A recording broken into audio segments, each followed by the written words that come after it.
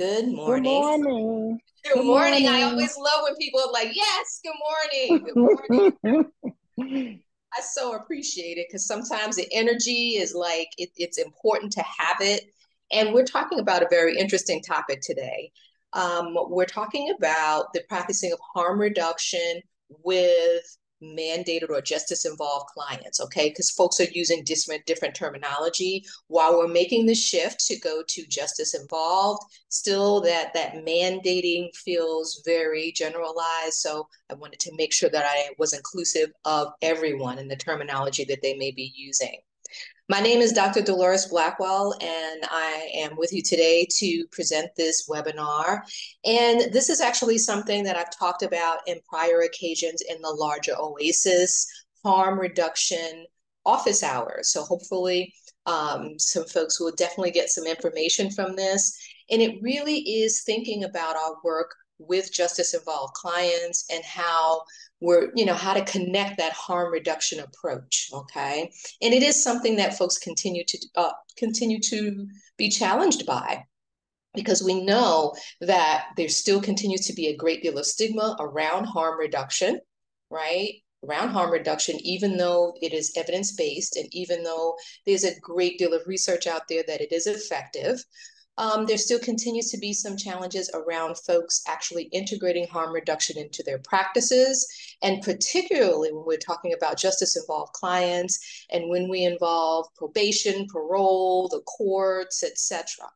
While today we'll be focusing on justice-involved clients, that does not mean that this does not apply for other folks who may be mandated to treatment through ACS, employers, etc. So this is something that you can potentially apply across the board. So before we get started, I am going to give you some housekeeping information. I'm going to ask for each person to please turn on their cameras if they can. Do realize that people are in different places and different spaces. And so definitely being a part of, having your camera on is definitely something that's extremely helpful. I introduced who I was, and I do need to say a couple of things in regards to the slides. You will receive a copy of the slides along with your certificate of completion, so you don't have to feel like you are locked and loaded and have to check out the slides and have to see the slides. And honestly, a lot of the material I may be talking about goes beyond the slides, and so you can definitely just kind of stay present and be in tune with the information that's going to be presented. We will be together for approximately 2 hours today. So hopefully this is an opportunity for you to either learn or to expand your learning around harm reduction working with justice involved clients. Before I move to my slide deck, I'd like to give everyone an opportunity to open up their mic and just say good morning, okay? So good morning, everybody. Good morning. Morning. Good morning. Good morning. Good morning. Good Good. morning. Thank you. And I bet you Good there's morning. people here who are in this training space who haven't seen each other for a while. So you can definitely feel free to say hello to folks in the chat. And the chat is also a community chat, okay? So the chat is not just about responding to me or about the audio or visual and anything. It's also the sharing of resources. It's also connecting to each other. It's also just kind of, sharing your thoughts, etc. So please feel free to use the chat in that way. Okay. So our training or our webinar today is practicing harm reduction with justice involved clients. And as I indicated to you, my name is Dr. Dolores Blackwell. I'm a licensed clinical social worker here in New York and in a number of other places. And I am a firm harm reductionist. I'm a firm harm reductionist. I would suggest at any given time or any time you have available, if you have an opportunity to participate in the OASIS harm reduction office hours, it's an amazing opportunity to share information, share resources, to hear information, etc., and resources as it relates to harm reduction. Okay? So let me get myself sorted out. Okay, and so just acknowledging that this presentation is prepared by the Northeast and Caribbean Addiction Technology Transfer Center, or ATTC. It is an amazing opportunity and it is an amazing resource for you to utilize to gather all sorts of training information or access to training information, to check in around training, availability of training, etc. And so it is an amazing resource that you definitely should be utilizing.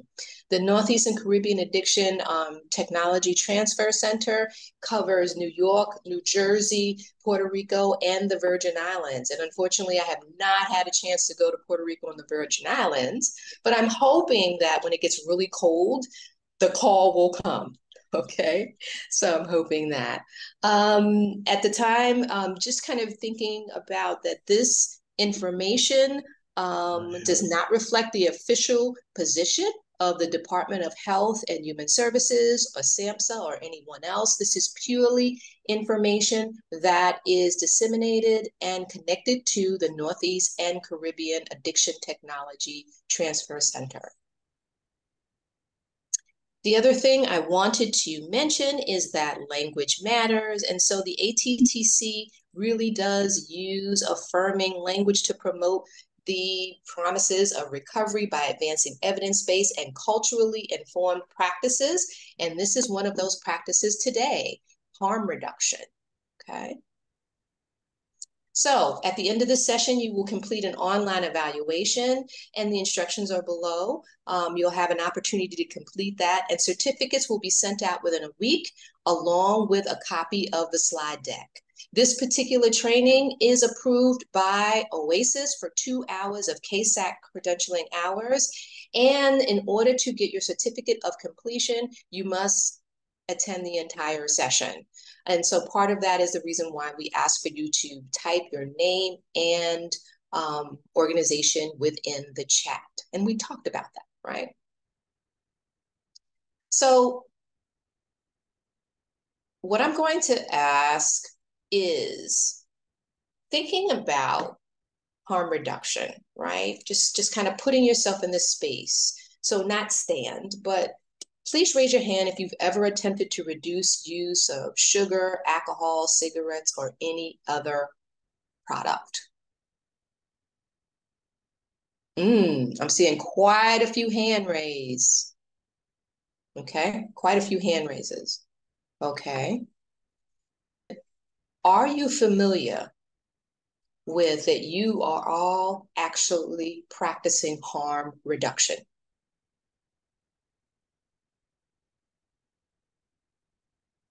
I'm seeing folks saying yes.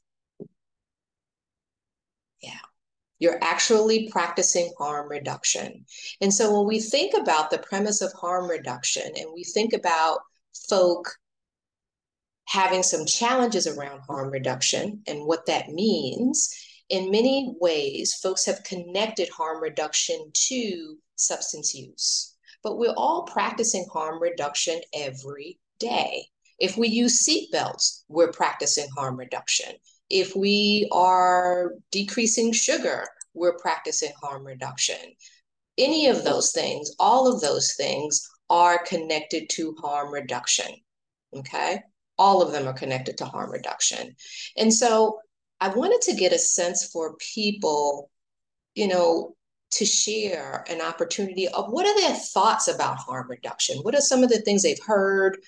What are some of their own considerations when they think about harm reduction? And I wanted to open it up and give people that space because everybody has thoughts about harm reduction, particularly in the practice and working with folks who are challenged by substance use and who are involved in the justice system.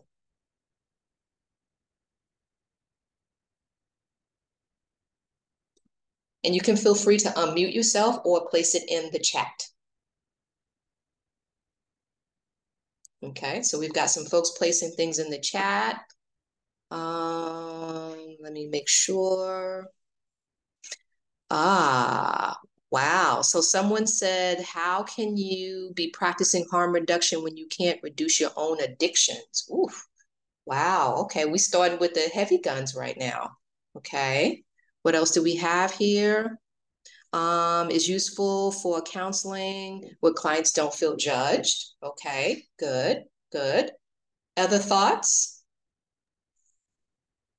Hi, my name's Elisa Schneider, and so in the courts, if somebody returns as a reoccurrence to use, there isn't an automatic jail sanction or, some kind of punishment. That it's something where we say, you know, all right, let's look on this instead of being punitive. Let's talk about that. So that's something that's changed in the courts over the years, where we're not automatically you go to jail. So that's harm reduction, giving some freedom to understand reoccurrence to use or return to use. And absolutely, thank you for that. There has been movement of the needle in regards to harm reduction in the courts. I think prosecutors, defense attorneys, of course, are definitely more open to harm reduction. I think the one population, depending upon where you land, that continues to have some challenges around harm reduction are the judges. Okay. And so really a lot of attention, a lot of time and focus needs to be put on really shifting some of that mindset for some of the judges. But we do have opioid courts located here in the state of New York that are doing amazing work in regards to harm reduction and are framing much of their work around harm reduction. And there is definitely an increased openness to harm reduction and the recognizing, and the recognition that not everyone is in that space of abstinence. Okay. So thank you for that. I also see, sorry to lean my head down. There's folks, I believe we do practice harm reduction in just about everything we do in life. And you can practice harm reduction in every aspect of your life. Absolutely. Shelley is mentioning that there's more of a collaborative approach. In that it's for them, not against them. So it definitely is within the context of person-centered approach, person-centered thinking, meeting people where they are, wherever they are along the harm reduction spectrum. And we're going to talk about that in a few. We also have folks don't feel judged, etc. Okay, so definitely some great comments in the chat. Was there anyone else who wanted to open up the mic or open up their mic to say something verbally about harm reduction?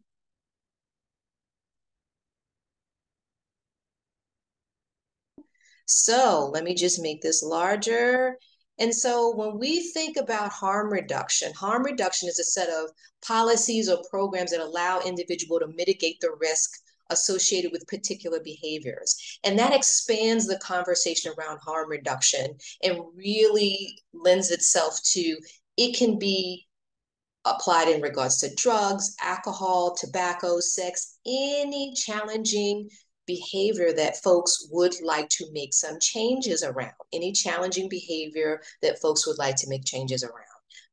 These changes could include decreasing the impact on their daily lives, decreasing the impact on their health, etc. And at its foundation, harm reduction recognizes that strategies that emphasize abstinence or behavior avoidance may work for some folks, but for other folks, it may be ineffective. And so we really need to lean into the fact that harm reduction responds or respects both human rights and personal autonomy, alongside access with tools such as condoms, alternative products such as Suboxone, etc., that help people stay safe. Now, while we recognize that harm reduction is in tune with human rights, with dignity, with choice, etc., we also have to take into consideration that folks who are involved in the justice system in one way or capacity, whether it's the courts, probation, and parole, may feel as if their autonomy is not respected because they may be involved in systems or may be treated in a way and by those systems that may not feel like their autonomy and their ability to choose is respected. And that's something that we have to deal with in the room. Okay, we can't ignore that concept. And so when we're talking with folks who are involved in justice, the justice system in a variety of different ways and places, etc., when engaging in that that initial alliance, building that alliance, we need to address that and potentially be open to the negative emotions that are connected to that. Okay, because regardless as to whether or not someone comes through the opioid courts, of parole, probation, etc., there's something that feels very raw and very vulnerable and is challenging to be told that this is your choice, treatment or not. Okay, or to be told by a parole officer or probation officer, you know what, you're going to treatment. Okay, so we need to address that elephant in the room in the initial phases in treatment, and also as we continue along in treatment as well. Okay. So harm reduction myths and who says. So harm reduction is only for people who use drugs.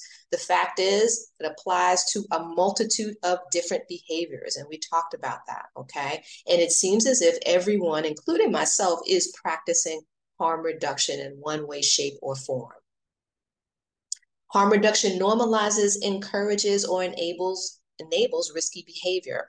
Actually, harm reduction has no judgment at all on any of the behaviors, okay? But that doesn't mean that, you know, harm reductionists or folks who are engaging in harm reduction care are encouraging risky behaviors, okay, or risky decisions. What we're doing is that we're acknowledging the very real harms associated with risky behaviors, and we don't try to minimize the impact of them, but we do not encourage anyone in one way, shape, form, or another, because we are respecting people where they are. If they are in abstinence, we respect that. If they're engaged in safer use, we respect that as well. And that's one of those myths that we sometimes have to really deconstruct for folks in the community, because there are some folks who believe that harm reduction encourages risky behavior, okay? Harm reduction prevents or opposes recovery or complete cessation by simply replacing one addiction with another. This is something that also we need to think about deconstructing in the community, because when we talk about the use of methadone, Suboxone, Vivitrol, etc., these are things that can help folks in their journey along any changes that they would like to make in regards to their substance or alcohol use, etc. But that is not replacing one addiction with another, okay? Harm reduction does not have that within the lexicon, within the language, okay? Any questions about any of that? Okay. So let's continue to lean in. So let's talk about some of the core concepts of harm reduction. And again, this may be a review for some folk, and some folks, this may be entirely new information, and that is okay either way. So I always like to show this particular, visual, because we're talking about the tree of addictions, right? The tree of addictions and the roots of addictions and addictions, period. There are so many components when we're talking about addiction, so many components when we're talking about substance use, that we need to acknowledge all of the impact of these potential roots of addiction. So we could be talking about physical abuse. We could be talking about spiritual abuse, sexual abuse, trauma, poverty, the social determinants of health, biopsychosocial stressors, the multiple biopsychosocial stressors that folks experience that may lead to folks potentially engaging in substance use. Many of these also have direct impact or some sort of impact on folks engaging in justice-involved behavior. So we need to acknowledge the full tree, okay? We can't just focus on just one. And so when we talk about harm reduction, we're also leaning into the multiple biopsychosocial stressors that folks come to the table with. So the core concepts of harm reduction, we really recognize and understand that drug use is a complex, multifaceted phenomenon that encompasses a continuum of behaviors. So we have folks who may be engaged in severe use to total abstinence, and acknowledge that some ways of using drugs are just clearly safer than others. It really, harm reduction calls for non-judgmental, non-coercive provision of services and resources to people who use drugs and the communities in which they live in order to assist them in reducing attendant harm. It also recognizes, as we talked about in the use of the visual, recognizes the realities of poverty, class, racism, social isolation, and other social inequities that affect both people's vulnerability and capacity to effectively deal with drug-related harm. And it does not attempt to minimize or ignore the real and tragic harm and danger that can be associated with illicit drug use. And again, some of this material are things that you can utilize as you're providing psychoeducation to justice-involved folk. So it's not just educating justice-involved folks around what harm reduction is or isn't, because we also need to have that component as well when we're working with folk, but we also need to begin to share this information with specific probation, parole, etc. And when we talk about providing treatment, really providing context of what harm reduction is so that we can deconstruct the stigma that surrounds harm reduction. So people in general are ambivalent about change, and all change contains an element of ambivalence. We know this, right? And so people who use substances may continue their substance use because of their ambivalence. And resolving the ambivalence, which sounds very much like the kind of connection to motivational interviewing in the direction of change is the key to motivating individuals to make a change. And motivation to change can be fostered by creating an accepting and empowering safe atmosphere to address substance use. That non-judgmental space that is respecting of and accepting of what is happening for folks, meeting them where they are, and providing them unconditional positive regard and congruence are key factors in really leaning into harm reduction and creating a space for substance use treatment that is respectful of folks' autonomy. So when we talk about harm reduction, we cannot kind of lean into harm reduction without leaning into the treatment spectrum, right? The treatment spectrum. While we, in many ways, for years, have focused on abstinence, and many programs do focus on abstinence and continue to, okay, and justice-involved folk may be involved with systems such as probation and parole that push abstinence, right? No use, etc. When we talk with probation, parole, courts, etc., and individual folks, really leaning into the spectrum of harm reduction is a great way of deconstructing some stigma around it, okay? So we have abstinence, which is on one end of the spectrum, reduction of risk, where folks are actively reducing risky, challenging behavior, okay? And that's a planned action, and also safer practice, such as syringe exchange sites, etc. These are all a part of the harm reduction spectrum, okay? And so when we're educating folks around that, including our clients, really leaning into using something like this or a visual like this is incredibly helpful, okay? Any questions about any of this? I just want to make sure I'm creating space.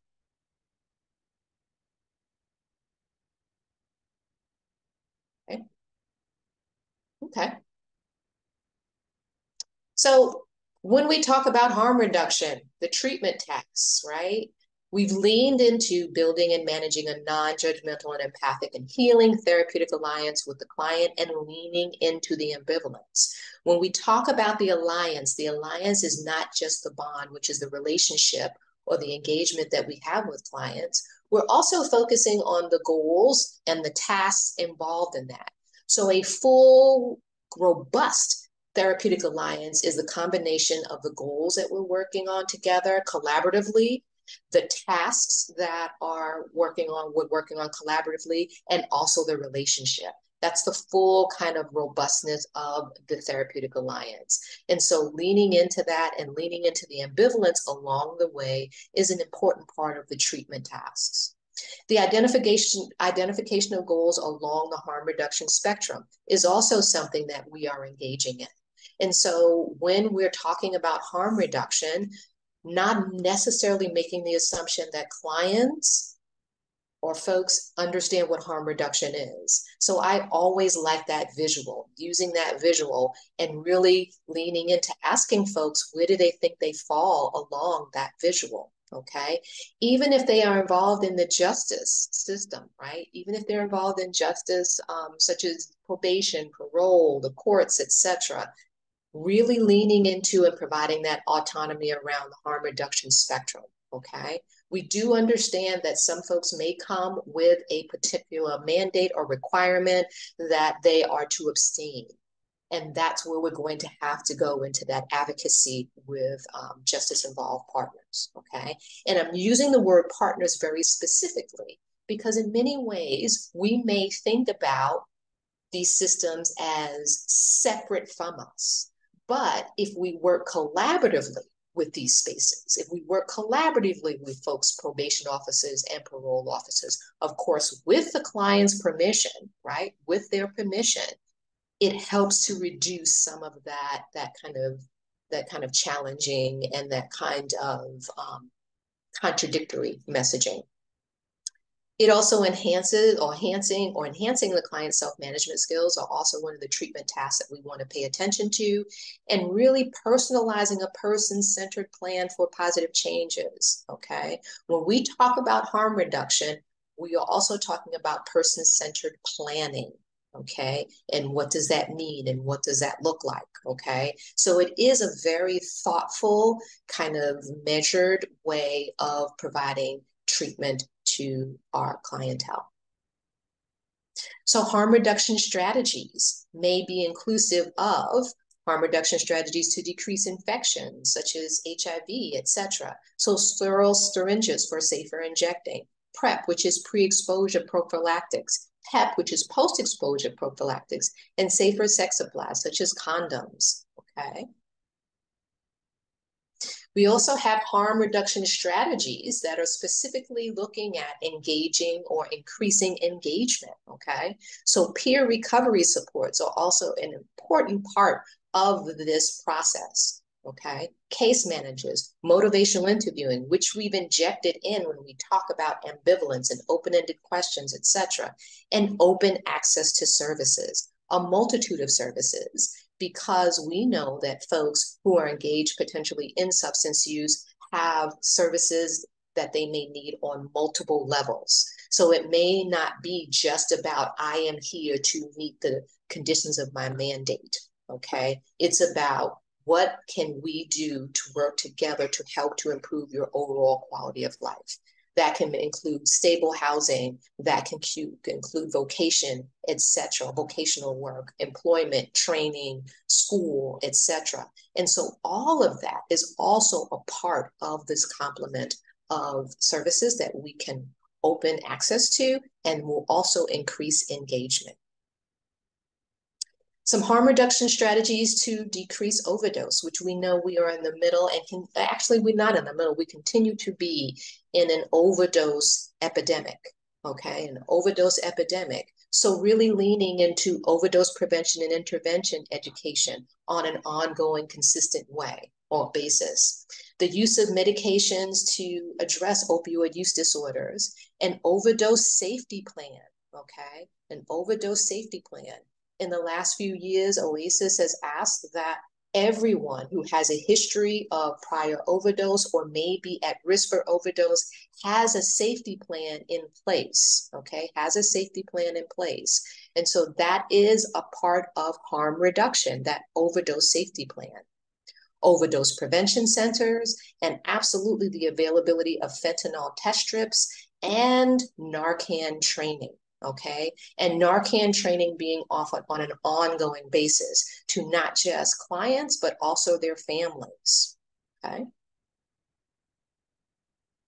So harm reduction with justice-involved clients, okay? Let's move into some of the practicalities of this, okay?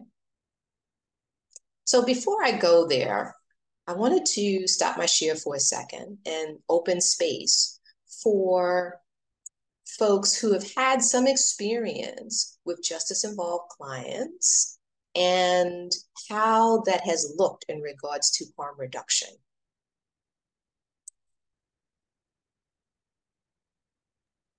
And please feel free to enter information in the chat and or open your mic.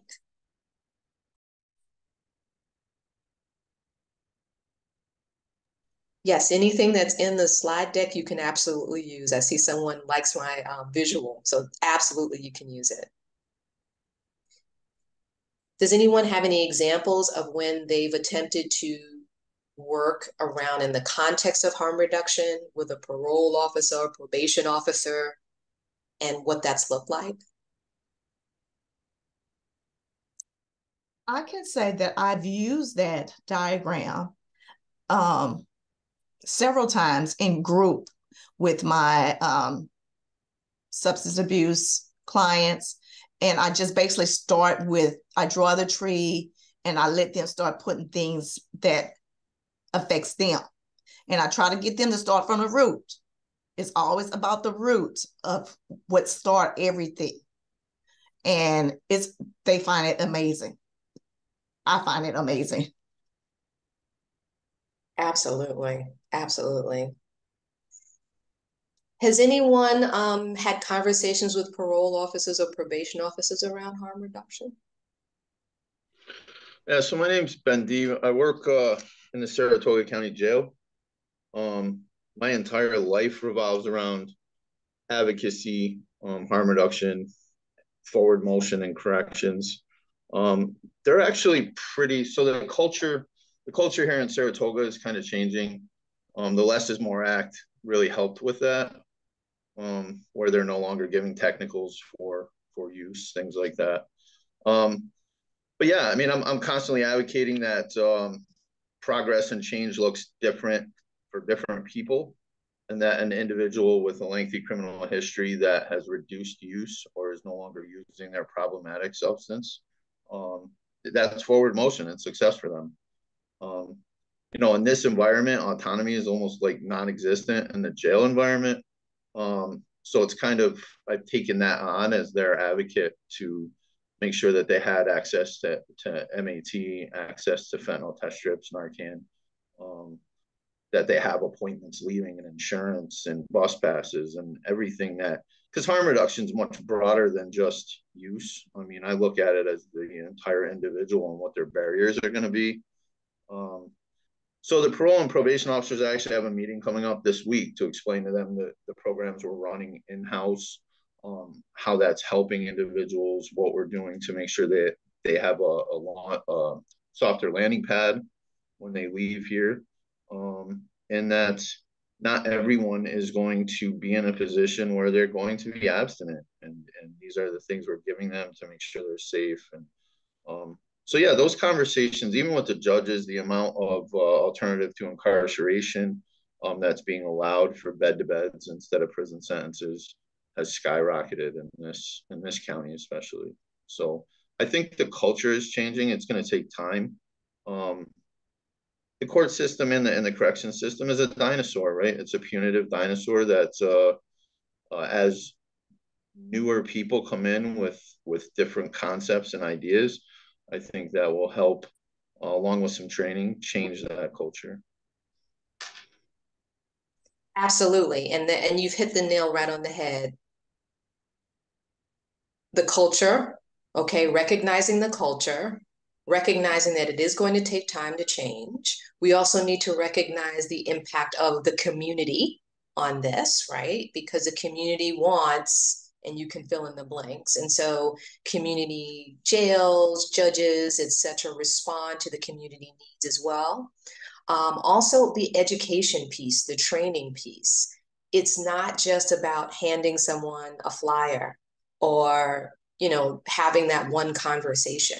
It's about a consistent effort to reframe the thinking around harm reduction and where people fall around that.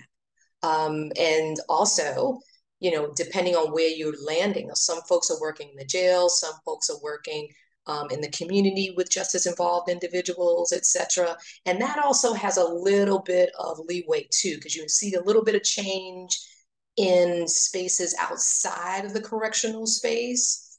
Corrections is going to take a little bit longer because we know that corrections is about control, right? Control. That's it. Control.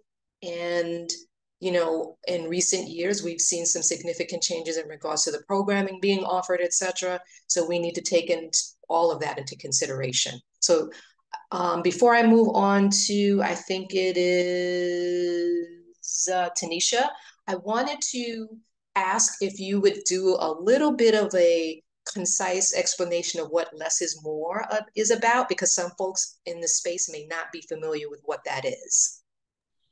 Sure. So the Less is More Act has removed punishments for technical violations, which would be like curfew violations, positive urine drug screens, failure to comply with your outpatient. So the idea behind that was that parole was really reincarcerating individuals that were struggling with substance use disorder, and we're not giving them the space or the support to allow them to get into treatment, to utilize other options, and it has really made an impact for individuals on their growth, in my opinion. Their access to services, the parole officers went from showing up and handcuffing people to connecting them to resources, and giving them much less sentences for parole violations. It was a major game changer, major game changer. So if folks are not familiar with it, it's been around about 2 years now. And so if you're not familiar with it, definitely utilize it. When it first came out, I utilized it with clients and really educated them around what it meant. And so it was super, super helpful. And you saw a number of individuals who were actually released from parole early because of it. Okay. So thank you for that. Tanisha, I definitely wanted to give space to you as well. And then I see that Elizabeth, you also have your hand up. So I'm going to get to you as well. Tanisha? Yes, hello, thank you, thank you. Good morning again, everybody. So I work with John Jay College, and we are an arm within the CUNY system to assist those that have been harmed by the justice system directly and indirectly. And one of the things that we did do is we had a reentry simulation. So I don't know if anyone has had an opportunity to actually have that at your agency or attend one.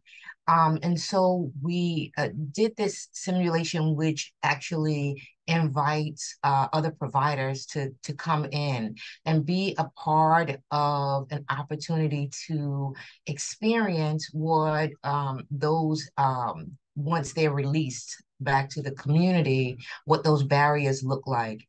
And so we had these tables set up, and each table represented a different system. And so we also invited the reentry managers, some of parole, some of probation, a variety of different partner agencies.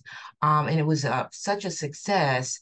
And because when you decide to participate in the reentry simulation, you yourself become a justice impacted person that's just being released to the community. And so each person has a packet. Some people will have a packet that will include a quote unquote Metro card. Some will not. Some people will have a birth certificate. Some will not. So you see a long line always at the table for people to get those documents, right? I participated and was the lady for the public assistance line. I wanted to make sure I was as rude as possible.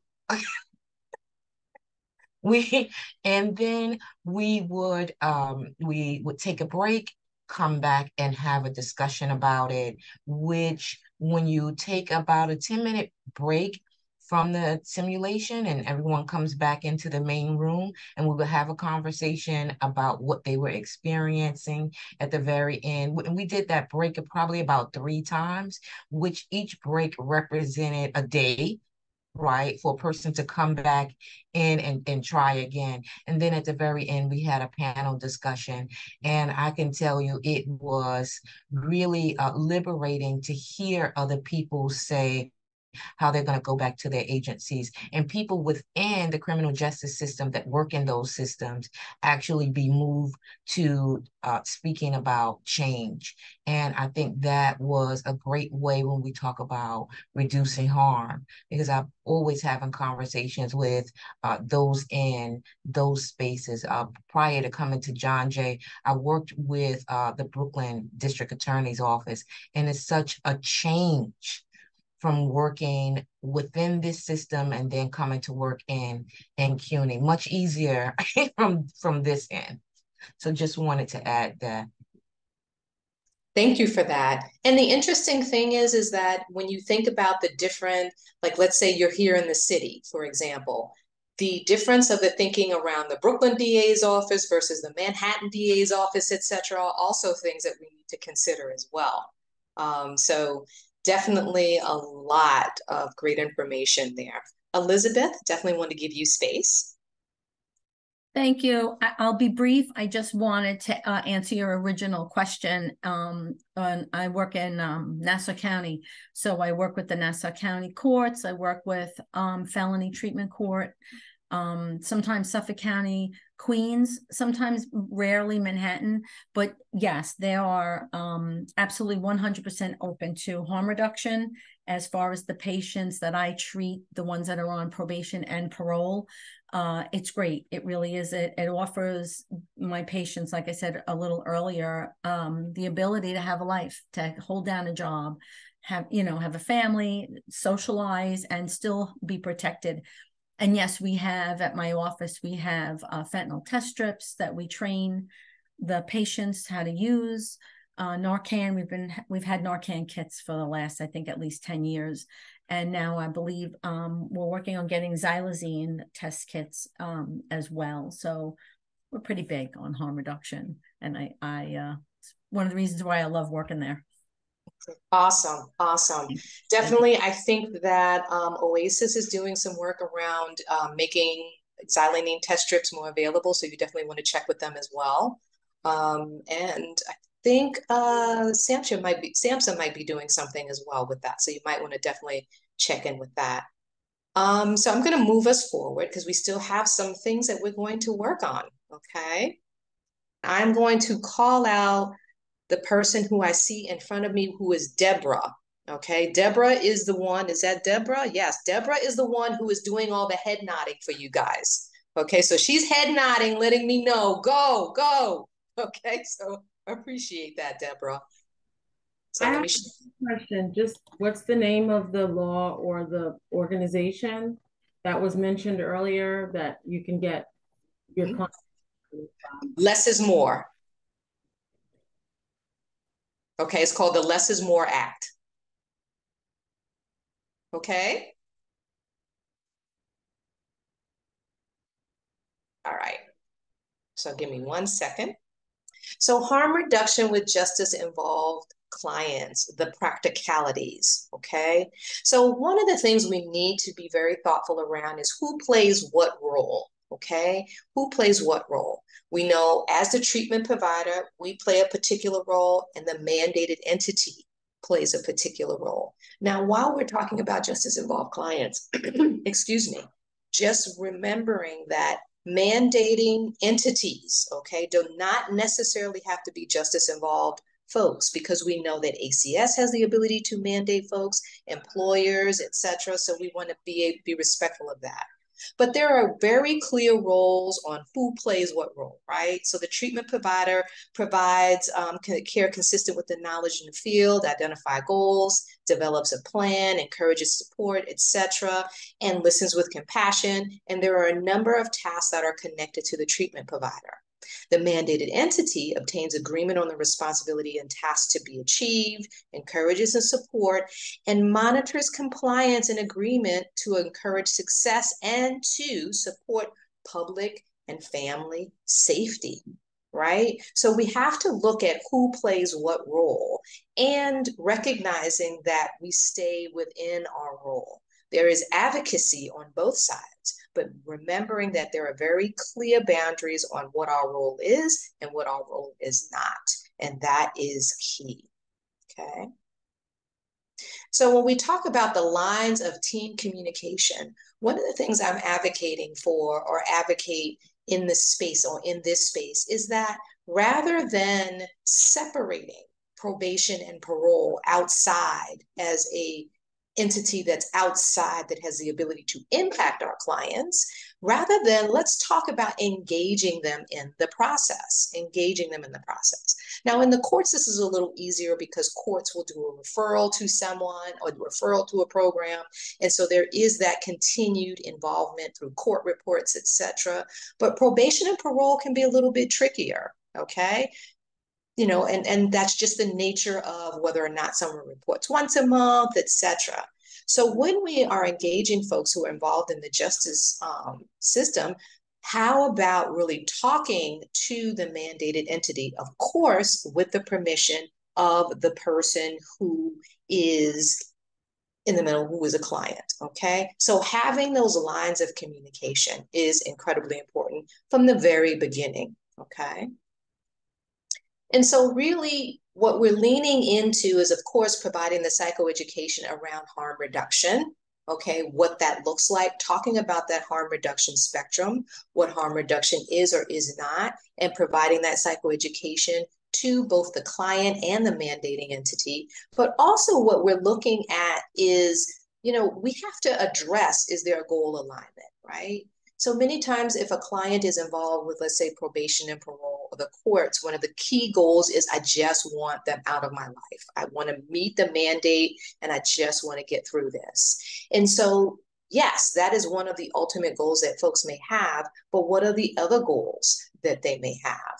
And when we think about all of this, are the client's goals consistent with the expectations of the goals and mandated entity? And what are the client's goals in regard to the mandate? And how do we reconcile those differences? And so remember a little earlier when I talked about this, you know, having those conversations with clients, having the conversations with the mandated entity is not a one-time thing.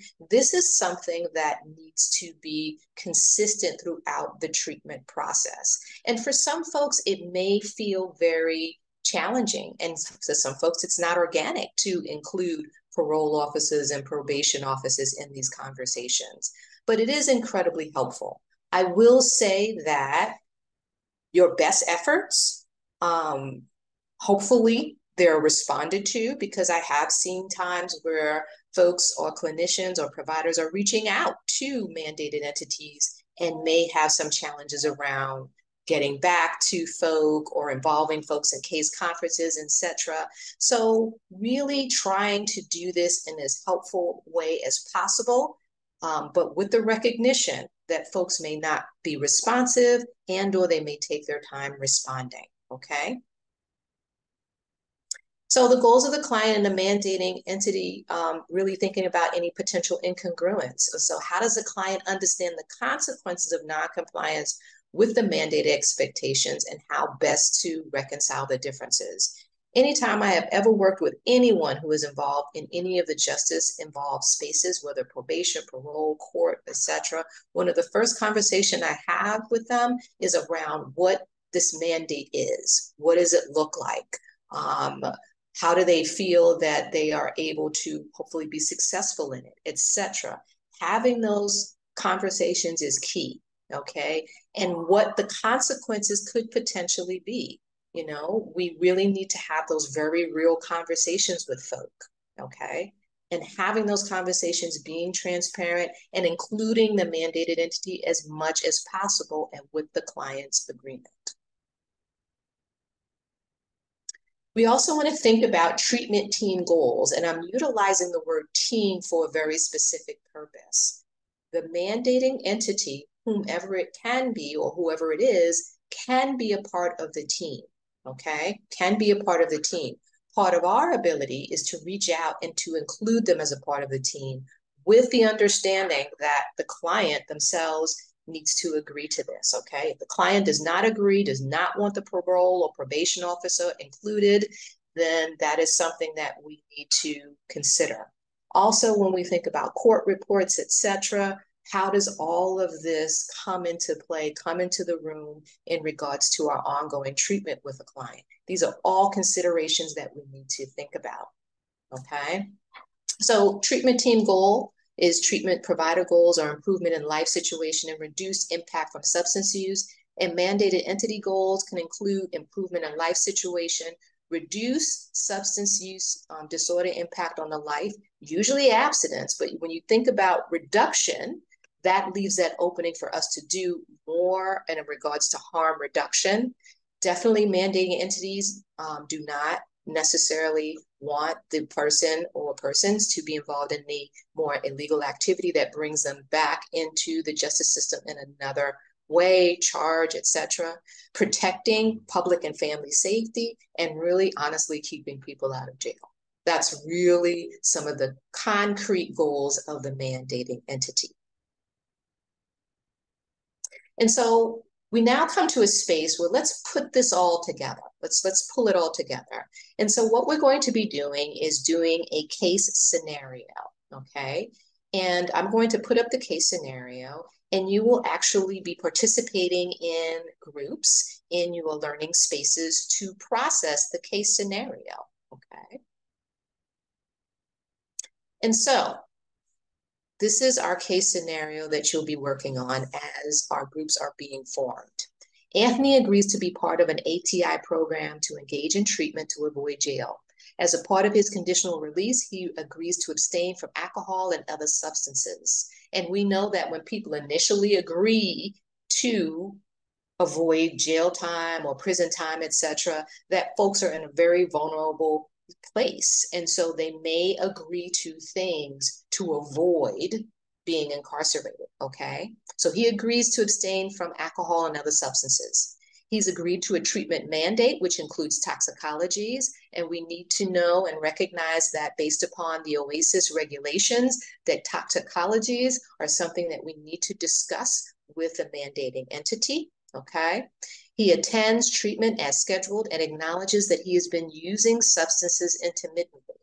He asks that you keep this information to yourself, as he does not want to get in trouble with the courts. And when asked, he states that he confided this information to you because he worries that he will eventually be caught and sent to jail, and he wants to take this more seriously. Okay? So I'm going to ask, hopefully, that our group's ready. I'm going to stop my share because it will be up during your groups. And so you will be moved into there'll be 5 rooms that you'll be processing Anthony's case. You'll be identifying the challenges, the potential challenges in regards to harm reduction. You'll be identifying the potential challenges of him asking you not to share this information with the courts, all of that, okay? And so you will have approximately 20 minutes for this exercise. Please remember which room you are going into. And I ask that each room designate one person to report back to the larger group their process of Anthony's case. Okay, is everyone clear? Okay, so we're ready for our rooms. You should begin to see your room assignments opening now. And remember, Anthony's case will be posted during your scenario review.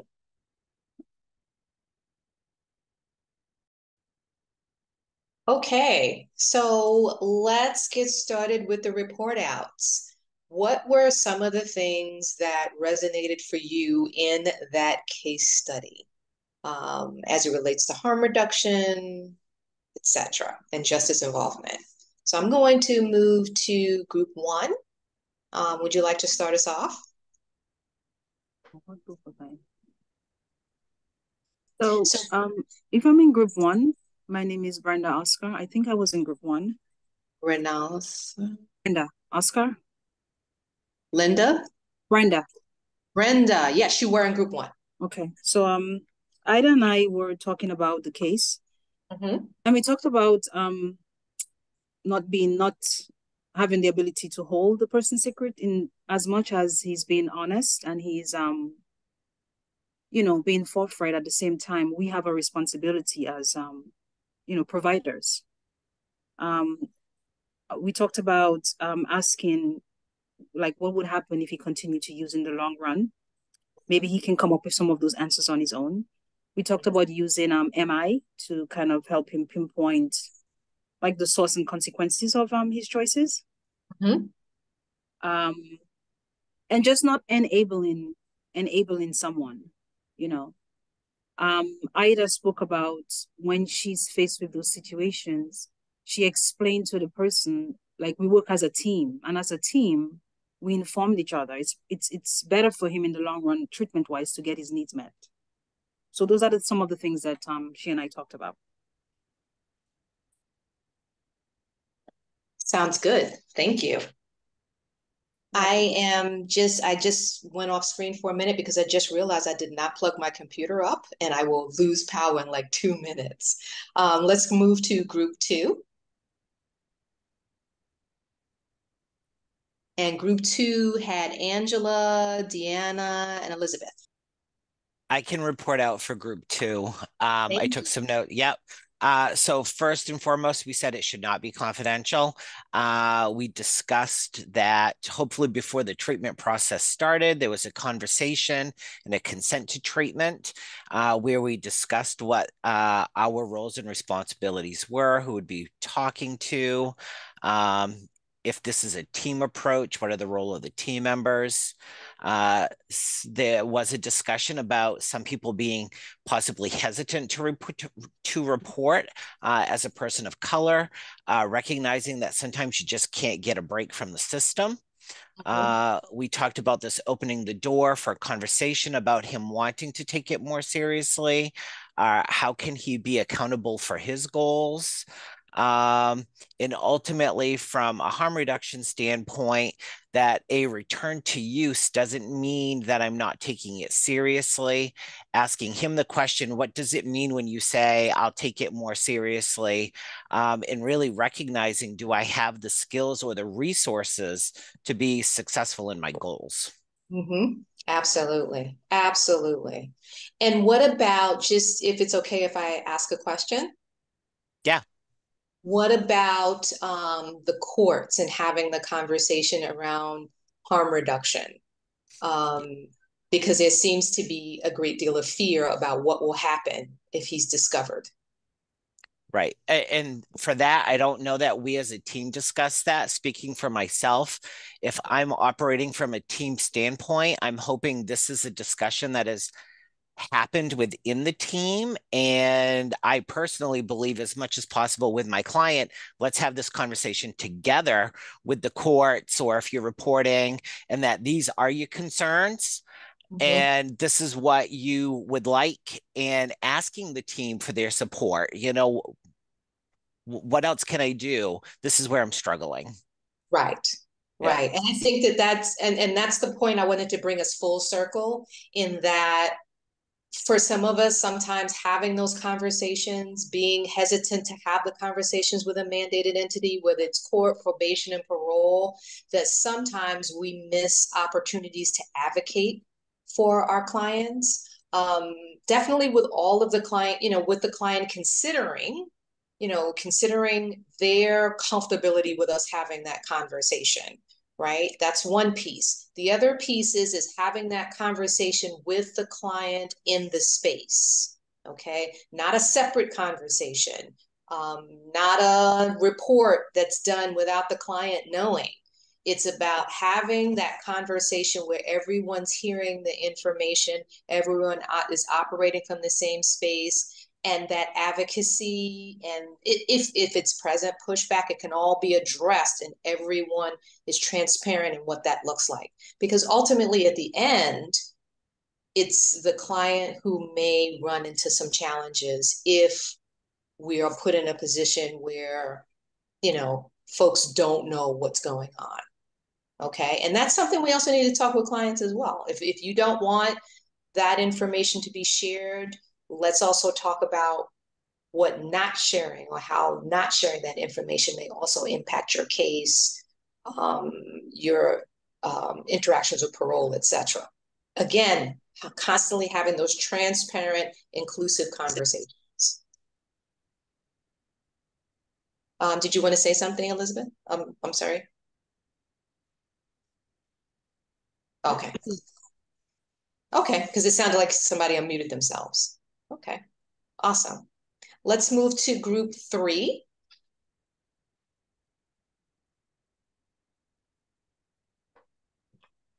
Okay, so they volunteered me to speak for group 3. There was no autonomy there. It was like, here, you go. So first of all, we started off with asking the client, what does wanting to take this more seriously mean to them?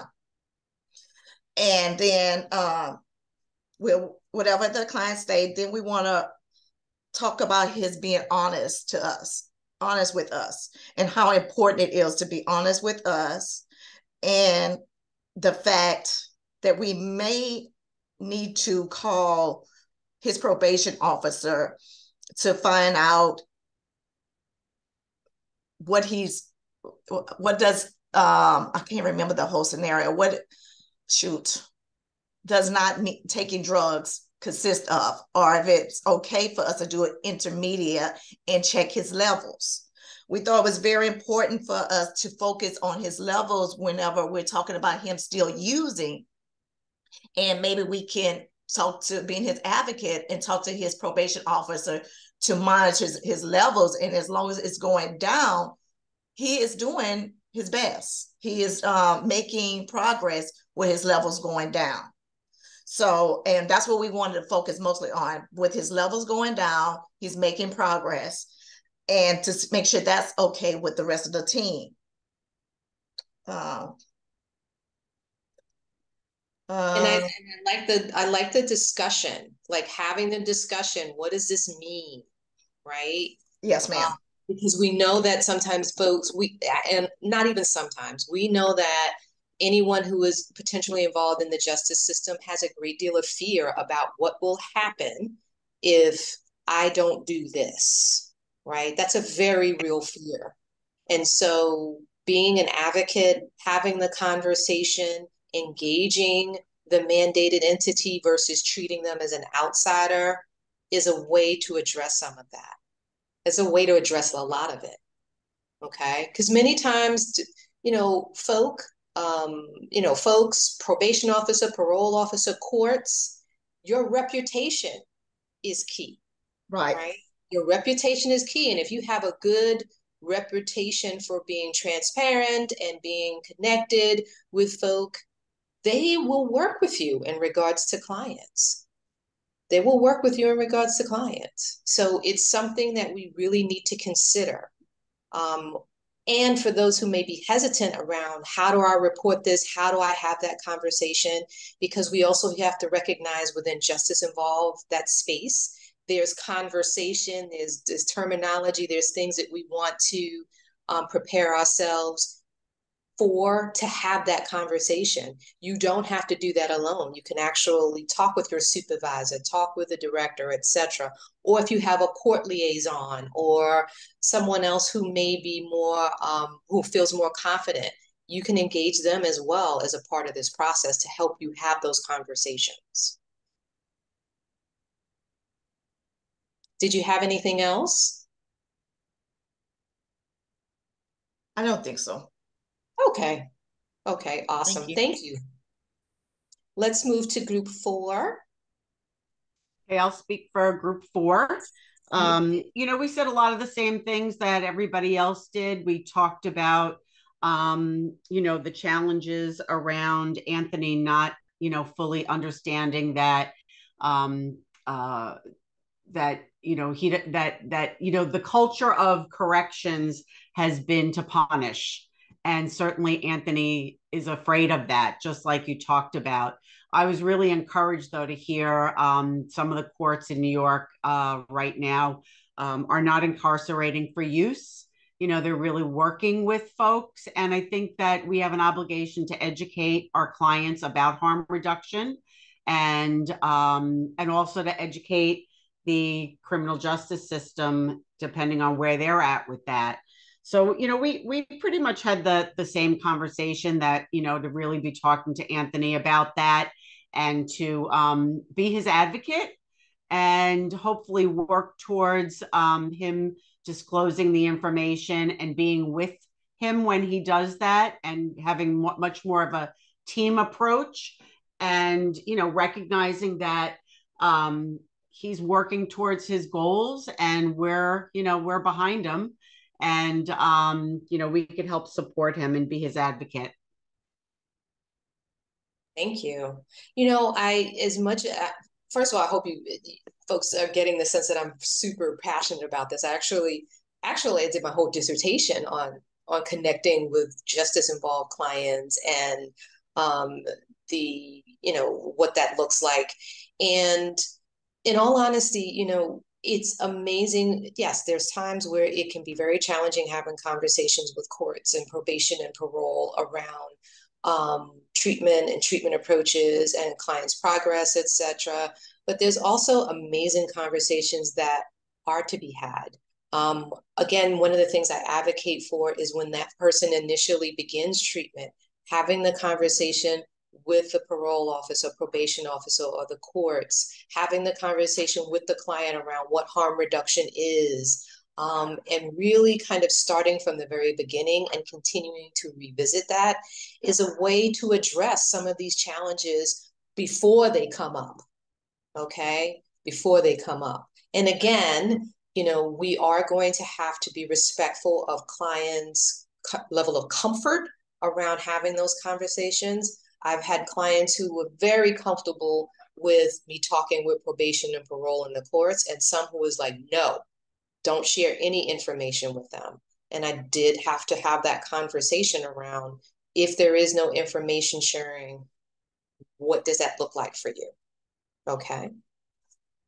So thank you for that. Let's go to group 5. Let me see who was in group 5. Hi, it's Miss Davis, Eula Davis. I was in group 5. Awesome. We pretty much had the same views, and everything that was spoken already, there was nothing else that we could say. Our biggest thing was teaching the guy how to be honest. That's what he really has to learn first and foremost. The harm reduction and everything else will come behind it, but honesty is going to have to be first. Yeah, definitely. Definitely. And being respectful of where, I wanted to circle back to being respectful of, yes, transparency is important, but also exploring the options of what transparency means. Okay, so we need to be able to talk about all of the potential challenges that may arise from being honest, right? And really being transparent. Mm-hmm. Okay. Thank you so very much. I hope that folks found this exercise a bit helpful in really beginning to unpack some of this and the different moving pieces, whether it is the client understanding of what harm reduction is, right? Because while we're utilizing this approach, we also need to educate our clients continuously about what that means. Also, talking with the clients, understanding and permission, talking with the mandated entity, educating them around harm reduction, engaging them around the consequences, if there would be any consequences, etc. This is all that team approach. And really what we're talking about is expanding your team. Expanding your team. And as providers, sometimes we really, really struggle with that, okay? Because, you know, justice involvement or justice systems in many ways have been the complete antithesis of what we do as providers, okay? And in order to bridge that gap, we need to take an active role in helping to bridge that gap, okay? Because in the middle are our clients, okay? So I'm going to share a little bit more information. I know we're winding down, and thank you for that. So hold on one second. Let me share my screen.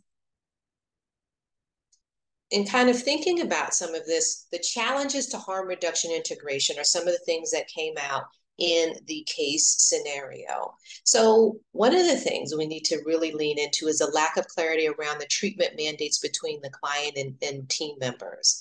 A part of our role as treatment providers is to really be clear about what the mandates look like, okay? What the mandates look like, and being clear about the moving pieces around that so that we can continue to advocate and educate the client around the treatment mandates. We also want to be, you know, connected to regulatory, mandatory, and program incongruence, right? So we can have clients who come in who are involved in the justice system in a variety of different ways, and the mandate that they have is completely incongruent to the program. Okay, we have folks who come in who are mandated to attend our program for 9 months, and in 6 months or 3 months, they've done very well and met the treatment goals that were determined in the program. And so we really have to figure out a way to manage that and have those conversations. Also, regulatory. While we think about OASIS programs, and OASIS determines in many ways what we do within our programs, is there always communication between our accrediting bodies, whether it's OASIS, OMH, et cetera, and the court system, and probation, and parole? Someone mentioned a little while ago that they're going to be having a meeting with probation and parole. Those are key steps in providing that education, okay? Jasmine, you have your hand raised. Jasmine? Sorry, I was trying to figure out how to unmute myself. Can you hear me? Yes, absolutely can hear you. Okay. I just thought of something that you had mentioned when you were talking about like the, 60, 90-day mandates. I used to work at an inpatient program, and one of the things we would have a lot is 28-day mandates. And over time, probation and parole were able to work with us with understanding that we don't have a lot of housing in our community. And if we got someone a bed at a long-term facility or even a shelter, like the YMCA or YWCA, probation ended up working with us a lot if, it was 21 days that we got that bed as opposed to 28 days, because probation understood that that bed might not be available, once it hits 28 days. So I just wanted to share that. Mm-hmm. Absolutely. And again, we go back to, there's a lot of headway being made in a lot of conversations. And so continuing those conversations, but the thing is having the conversations in the first place, right? Having the conversations in the first place. We are definitely making headway. While we still have a long way to go, we still are definitely making headway. So thank you for that. We also want to recognize that there may be potentially challenges in the bidirectional communication between programs and the mandating entity. Sometimes it can be really challenging for folks may not feel comfortable in talking to the mandated entity, especially if the client has given that permission to do so, and talking to the mandated entity, what to report, what doesn't need to be reported, etc. And so really being clear about what that looks like is incredibly important. Also, who on the team is going to communicate with the court or have that direct communication with the probation or parole officer. In many times, or in many ways, it would be the primary counselor or the primary provider who would have that communication, but with the input from the team, okay? So really kind of figuring that out.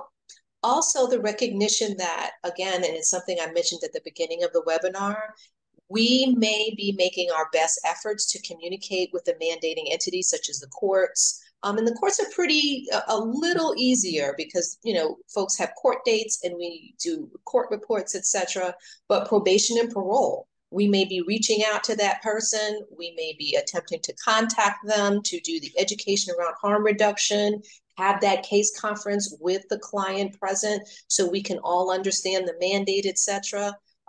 We may be sending emails, etc., and that person may not respond.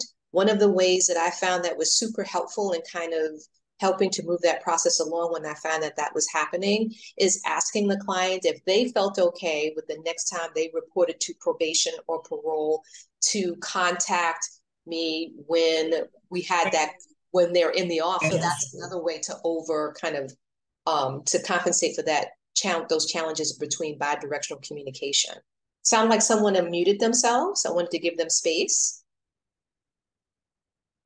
So the other thing is client and mandating entity challenges in understanding harm reduction.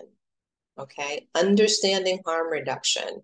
While we've made a great deal of headway in regards to the proliferation of harm reduction information, etc., it's really leaning into the moving pieces as it relates to harm reduction.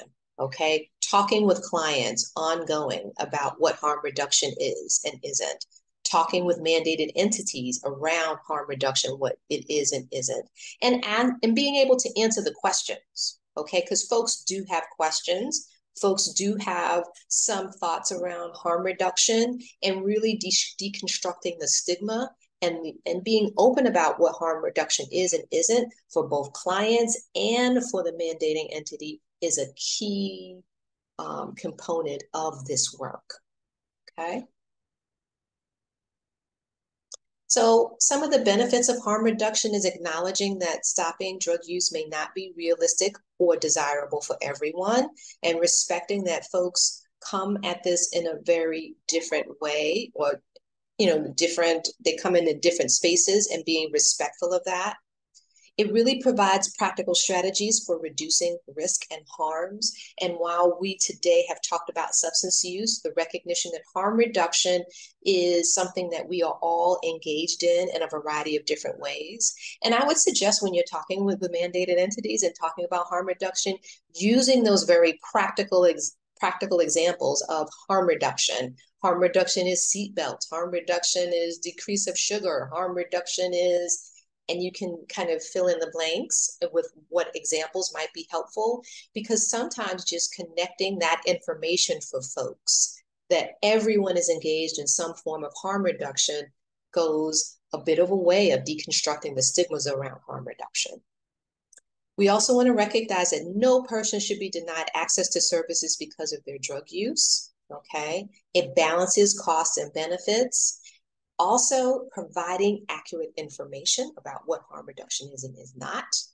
Attempts to promote and facilitate access for the care for drug misuse and mental health challenges, and engages drug users in a continuum of care from which they would otherwise be excluded, okay? There's a recognition that not abstinence is not for everyone, and safer use or reduction of use is a part of the continuum of care that our clients can be involved in, regardless as to whether they are involved in the justice system or not, okay? So this kind of brings us to our closure. And here are some harm reduction resources that you can feel free to utilize as you expand how you're going to present harm reduction or continue to present harm reduction to your staff, to clients, to mandating entities. And this is just a few of the sites that you can utilize. Some other folks have been putting some information in the chat around some other resources that you can utilize, okay? There's some references that you can also look at. And so I wanted to open it up to any feedback or questions before we begin our closure for today. So I'm going to stop my share. Jasmine, is your hand still raised, or did you have more feedback? We have feedback or a question? Sorry, I forgot to put my hand raised down. I don't have any more feedback or questions.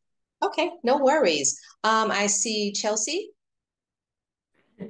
Yes, I talked a little about in the breakout room about the difficulty in with harm reduction in the court system is that it's hard to standardize laws regarding harm reduction. So do you see any availability in the future to have like a best practices manual for the court system regarding like how to help people who are in the court system? I think that eventually OASIS will be looking at some best practices in regards to this, because there's been a lot of resources put into harm reduction and resources put into educating around harm reduction. I suspect that that is something that is going to come up in some time, definitely. I think it's needed. It definitely is needed. I think that there's a lot of peripheral conversation, a lot of peripheral documentation around how to engage justice-involved folks, but we definitely need something in regards to best practices specifically focused on harm reduction and justice-involved individuals, okay? But I will definitely take your suggestion back to see where that lands. If there is that out there, I think folks are just at the point right now where they're like, let's really get folks educated around harm reduction as best we can, and then we'll begin to lean into special populations. Okay, but that also doesn't hurt to also join one of the harm reduction office hours that are offered through OASIS and ask the question.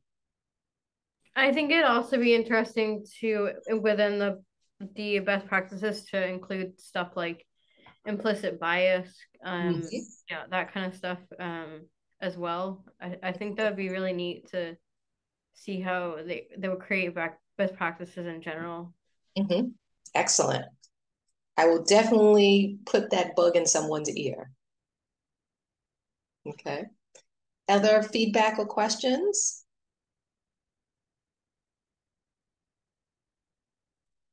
Make sure I'm not missing anybody. Okay. Looks like I'm not missing anyone.